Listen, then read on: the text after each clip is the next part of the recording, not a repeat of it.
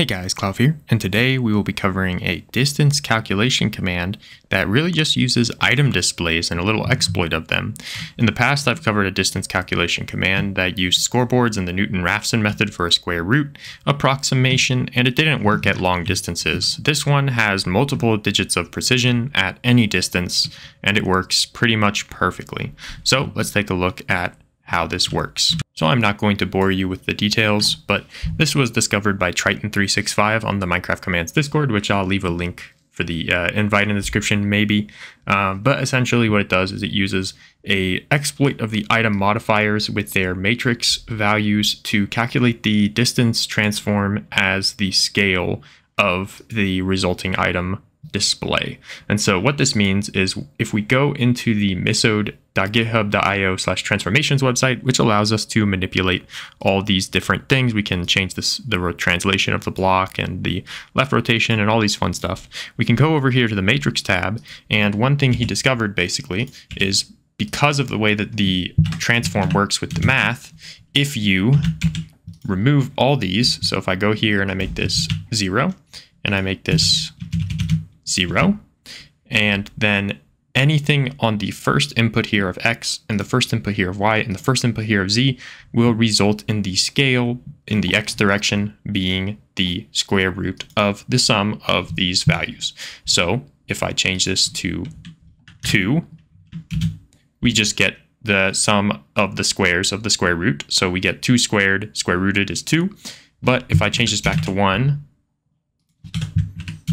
and I change this value to 1, then we get 1 squared plus 1 squared square rooted, which is 1.414. So these are really cool little exploits you can do with the transform because there's a bunch of math going on to go from the matrix to the translation value when you input the value into the entity. So the way we actually perform this is we go to a fixed item display with a known UUID for extra performance. And so now we don't need any selectors, and we mess with its transformation, setting its transformation to a matrix value of x, y, z, and the result of scale transform of 0 that happens after you apply this will be your square root or your distance calculation, or the sum of the squares square rooted. And so we can go ahead and do this in 2D or 3D or in 1D that's irrelevant. So what we do is we pass a value of the input on a data storage of x, y, and z, and they all have to be floats.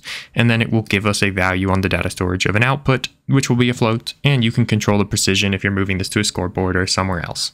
So to show you the example that I used in game, you can see that it says distance from 0, 0, 0. All I'm doing is I'm grabbing the positional coordinates of the player, so x, y, and z, and what it's doing is it's squaring those and then adding them and then square rooting them to give me this value of distance, Euclidean distance from 0, 0, 0.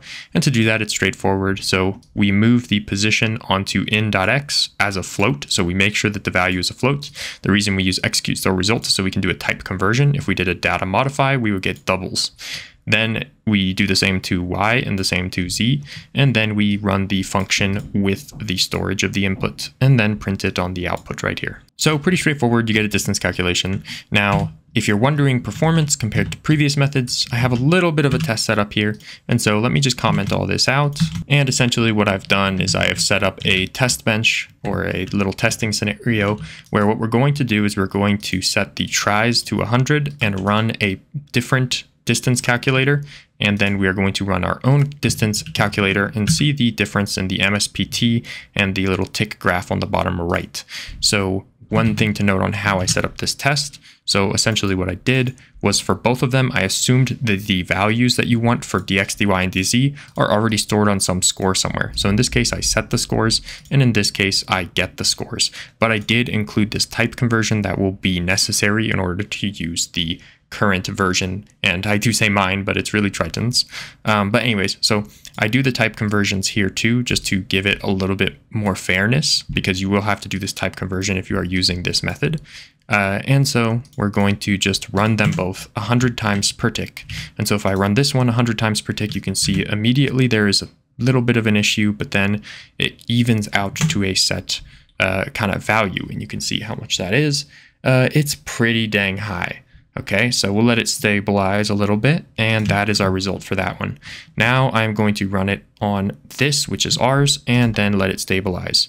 And as you can see, the MSPT is a big difference, even though we're using macros. And this one is more precise than the other version to a higher number of decimal places since it's using Java floats.